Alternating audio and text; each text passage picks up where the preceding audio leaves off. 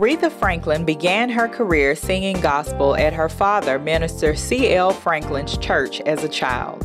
In 1960, at the age of 18, Franklin embarked on a secular career, recording for Columbia Records, but only achieving modest success.